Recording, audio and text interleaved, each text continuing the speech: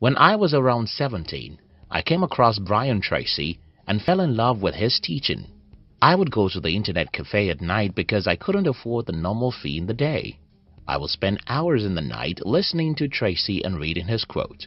One particular sentence stuck with me from Tracy, and that is, if you want to achieve something different, you have to do something different. If you want to achieve what you've never achieved, you have to do what you've never done before. Growing up, I wrote the above sentence and pasted it in my room, and each day when I see those words, I knew I had to make sacrifices. It's very simple. If your life is not what you want it to be right now, you have to be willing to do something different. And don't let me sugarcoat anything here. You won't move from one easy well to another. Doing something different means getting out of your comfort zone, and this is never going to be easy. In today's video, I'm going to be sharing with you the 3 sacrifices you need to make to escape poverty. If you're new here, consider subscribing so that you won't miss other interesting videos like this. Take time to read. When most of my friends and relatives know what I have achieved in my life today, it's easy for them to envy me. Just 17 years ago, I was just one of the young people whose life was a disaster. I hated my life and wished I was never born, because I was born into poverty, sickness, and many other limitations. So, how was I able to change my life from being a guy who hated life to creating one of the best lives ever for myself? Books, books, books. My life changed the day I started reading books, and I'll explain how it happened. First, when I started reading books, I started reading the stories of ordinary people who achieved extraordinary things.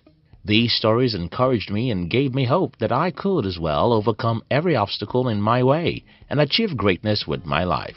I think this is very simple. If you know that some people have some disadvantages you think you have, yet went on to achieve greatness, you suddenly start to believe in yourself. When you start to believe in yourself, you start to think big, and when you increase the size of your dreams, you automatically increase what is possible with your life.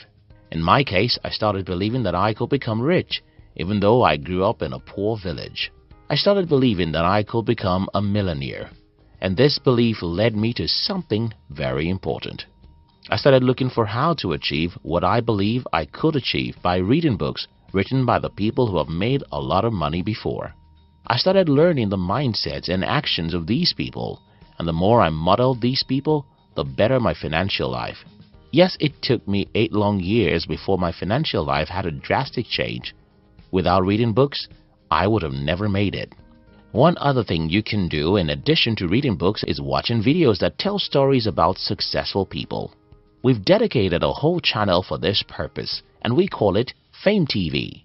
You can join the Fame TV in the description box. Yes, books are boring, but so is every meaningful thing. Fruits are boring and vegetables are boring, but if you want to be healthy, you'll eat more of them. Soda drinks are fun.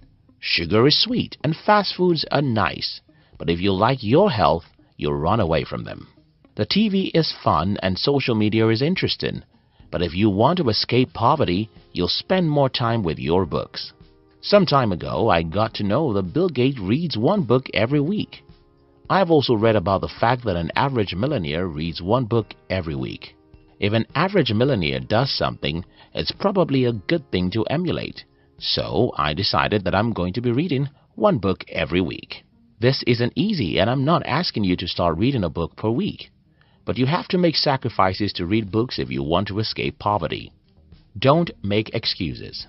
I told you earlier that sugar is sweet, and you agree that hard drugs, fast foods, and most other harmful things are fun.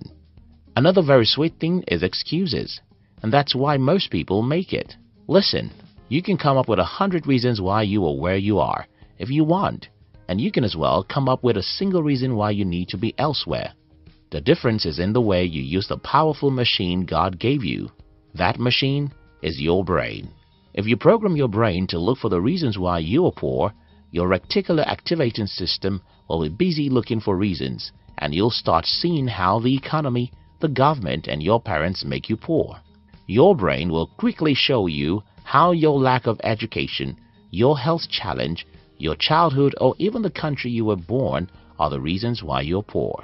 If, however, you program your brain to look for why you must be rich, you'll start seeing that even in a bad economy, Some people are making hundreds of thousands of dollars in legitimate businesses. You'll start reading about people who went through similar difficulties like you and ended up successful.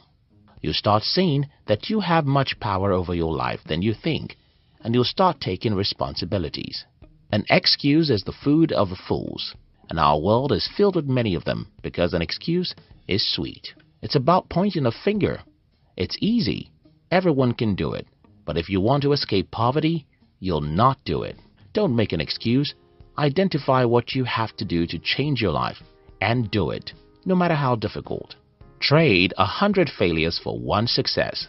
I heard something very interesting from Mark Cuban a few days ago, and it made a lot of sense to me. Cuban said, and I quote, "It doesn't matter how many times you fail. Remember, you only have to succeed once."